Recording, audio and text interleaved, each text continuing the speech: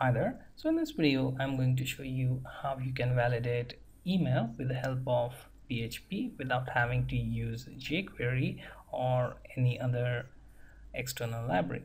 So let's start by writing the function.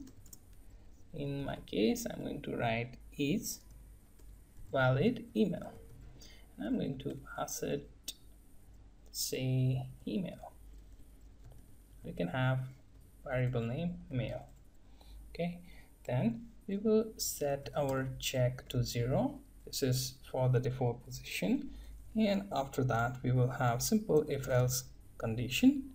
So if filter underscore var, within which we will check our mail, then another is filter validate email. Okay, so once you use that, you can simply set your check variable to 1 to see if it's validated, and return check default as is, just in case if you don't. So this if condition checks whether the mail that we sent is proper. So filter validate email, it validate it for you. Okay, so let's go up and create variable name mail and give it our mail address. So let's say ryan@pobox.com.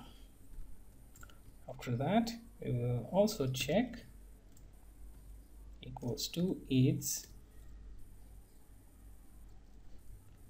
valid mail, and let's pass it mail, right? And then we will simply echo check, right? I'm making it simple, so nothing fancy. So it will either show 1 or 0, whatever, depending on whether the email is valid or not. If you remove this dot, then it will flag that invalid mail error. Okay, so let's go and execute this. Okay, so it will not generate just because we don't have the dot. Okay, so once you fix this dot, and you will find that it will show 1. That means the email that we have here is validated. So you can pause the video and go through the code.